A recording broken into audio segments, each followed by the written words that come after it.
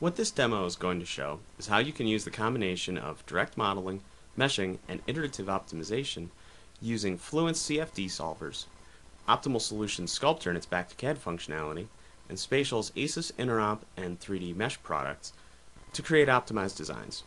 We're going to optimize a simple elbow joint to match inlet and outlet pressures. Currently, the design does not meet that criteria. In addition, we want to make some modifications to the design. We're going to start in SpaceClaim so that we can use direct modeling. We'll go ahead and load our elbow. Here we can see that the elbow, as it currently stands, has matching inlet and outlet pipes. We want to use the direct modeling found inside SpaceClaim to go ahead and shorten our outlet pipe.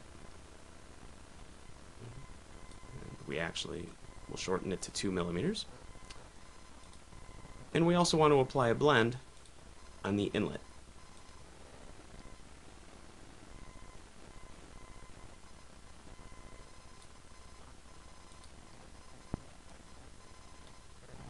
These are the only modifications we want to make at this time, so we'll go ahead and save the file out. In this case, we're going to save it as an IGES file so that we could bring it into a host of applications. At this point, we'll switch over to Spatial's RADF, which is the Rapid Application Development Framework, which ties together ASYS, Interop, the visualization framework of Hoops, and also the 3D Mesh product.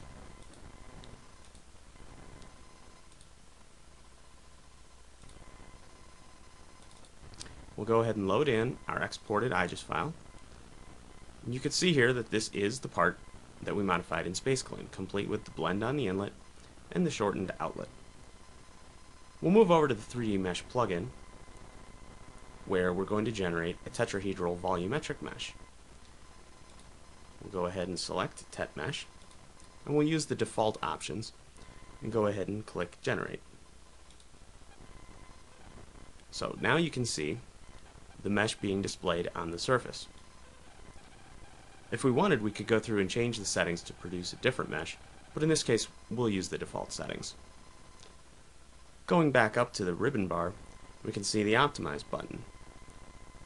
By clicking on the Optimize button, Sculptor will launch in an iterative loop, calling Fluent's CFD solver to analyze each step and find the result that best meets our criteria.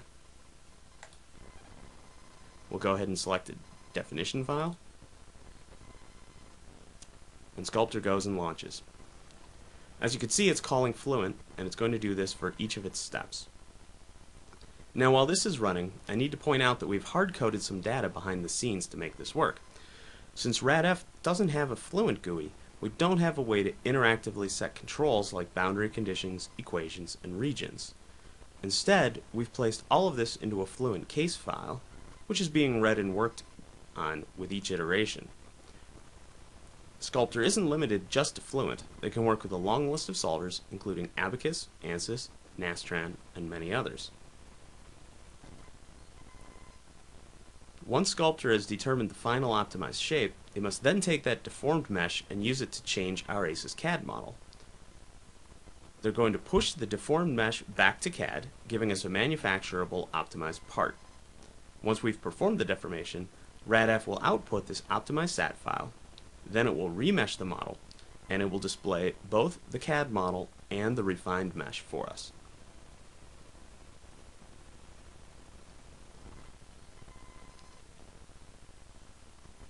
As you can see, this step does take a while.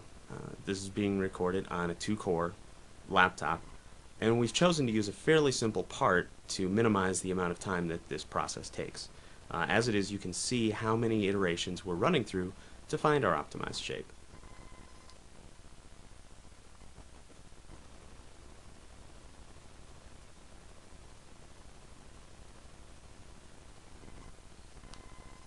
Much of this functionality could be built into your application using Spatial's components or Sculptor's components.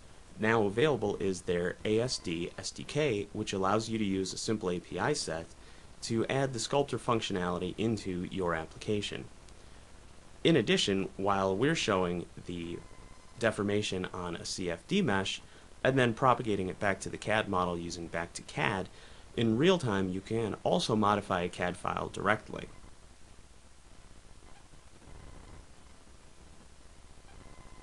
And there we have it. So now we've run through the entire iterative process, and what we have is a modified, optimized part.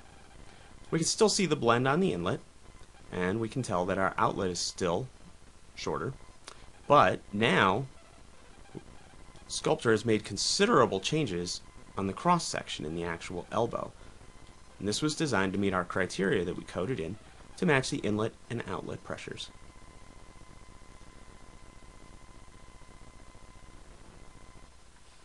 If we wanted to, we could take this part and go back to SpaceClaim. Let's do that. We'll go ahead and bring back in our optimized model. As you can see here, we can see the flares, there's the blend, the outlet. Again, using the direct modeling, we're going to go ahead and modify the part. So let's extend out the outlet a little bit. If we wanted, we could change the blends. We could then save the file back out, read it into RADF, and call Sculptor again. In this way, we can go through and make sure that our part will match our design criteria completely, and we can work in an iterative, optimized fashion.